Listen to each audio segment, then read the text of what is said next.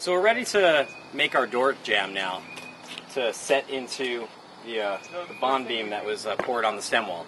So to do that, we need to know how big our door is that we're making our jamb for. So we just measure, this is our door, our incredibly antique door. We got 30 inches wide by 78.5 inches tall. So that's 6'6.5" tall and 2.5 wide. So we're going to make our door jamb 1/4 inch wide. So we're going to go 30 1/4 inches with our door jamb, the inside dimension. 6'6" 3/8". Yeah, it's actually 3/8. So we actually have 1 5/8" space gap height-wise between the door and the jamb. That's because we're going to be putting a sill down on the bottom. We're going to make our jamb. That's going to sit right in here. Then we're going to put a nice sill on top of that you're actually going to walk on. That's going to take up about another inch. So let's get started. Okay, so we got our pieces cut for our jamb now. So for height, we got our 6'8", our 80 inches that I was talking about before. It gives us 1 5/8" clearance on vertical between the door and the jamb. Okay, for the top of our jamb here, we have a measurement of 33 1/4. So what that's going to do is, this piece butts up against our verticals of our jamb like this, and we lose 1 1/4" on each side. So 33 1/4, losing 1.5 inches here, 1.5 inches here, turns into 30 1/4 for our inside dimension. So this is what gives us our 68 by 30 1/4 inside dimension. We're using all 2x6s for this jamb. What has fame done to you, Bob? Well, I used to have a long beard. And after fame, and the request of all my backstage Betties, I trimmed the beard. That's right, trim it on up, baby. Trim that beard. That's right. Alright, this is where our door jamb is going to be placed. It's going to be mounted to these anchor bolts in the bond beam. So our bottom plate has to be pressure treated for our jamb. Whenever you have connection with concrete, there's the possibility of moisture touching the wood. So you need to either use pressure treated or like a Trex composite plastic wood. Here we're using pressure treated because we're on a low budget build. It's a lot cheaper than the Trex. So just like in a previous video when we talked about plating on our stem wall here, it's a little bit tight, but we already got our holes drilled. But you get your plate positioned right on top of these anchor bolts here. You take a hammer and you hammer down to get that mark. These anchor bolts make a mark on the back side, and you take it out, take the plate out, and you would see your marks, and you make a 5/8 inch drill hole to fit these 1/2 inch anchor bolts in. So that's what we've done here. This plate is ready to go, mounted here, and this is going to be the bottom of our jamb. So let's go put that onto the rest of our jamb now. We're ready to assemble our jamb. So we're going to start by drilling a pilot hole. We're going to drill pilot holes for all our screws so they go in nice and tight, don't crack the wood here.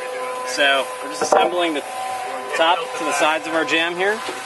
You want to get this nice and squared up like that. I like to put a piece of 2x under all the corners on unlevel ground to try to level out so the pieces stay upright better. So here we are. We're going to drill a couple pilots.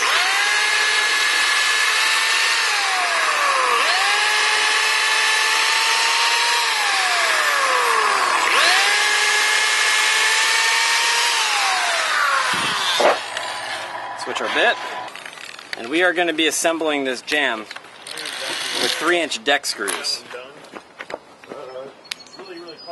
These guys. Well, let's load it up and with the bucket, and then we'll pull it out. We'll get up square again, so the screw can find the holes.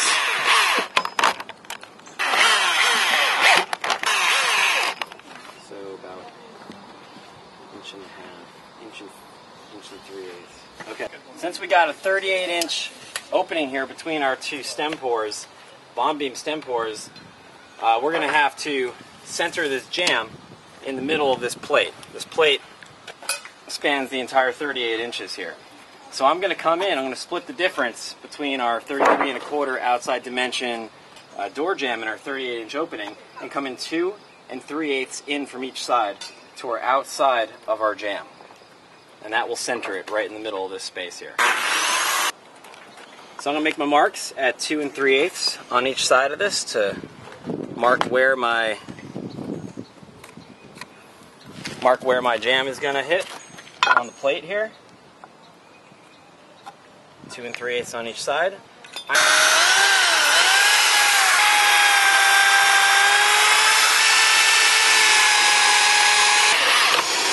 Doing that? I'm Flamboyant. yeah. Through the hills of Cincinnati. Flamboyant. Nueva Mexico is where he landed.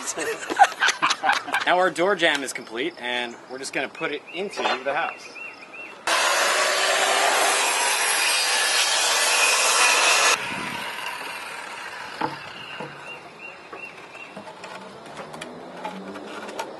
So our door jamb is now almost installed. We have it secured to the bond beam with our anchor bolts on the plate down here, and we just need to square the door. So to do that, you get the end of the tape measure centered on that corner of the top plate there. You come down here, and you get the dimension all the way to the inside corner here. So we got 87 3/4. Without this moving, now you get this dimension over here, down to the inside corner, and it's actually 87 3/8. So this is a little bit short, so we need to torque this over like a 1/4 inch. It's going to be so minute, right there, boom. What we did was, it's still not secured yet, so we can actually torque the door jamb this way, which will make this dimension longer and this dimension shorter. So we were looking for what was in between. We had 87 1/4 or 3/8, and we had 87 3/4. So really we're looking for about 87 1/2. An 1/8 of an inch deviation we can tolerate that. So if we get about 87 1/2, give or take an 1/8 of an inch on both those dimensions, we know we're square. Oh, I know. All right, 87 1/2 exactly. And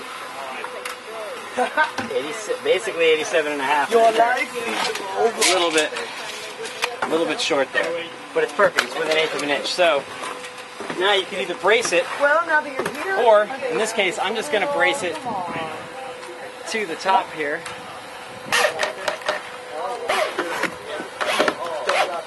Okay. Now it's braced. Another way you can brace is to have a piece of diagonal, like a piece of plywood or something, going from that corner down to this corner, or you can have some little triangles on all 4 corners to keep it in that square position. I'm just going to check it one more time to make sure it stayed while we screw it down.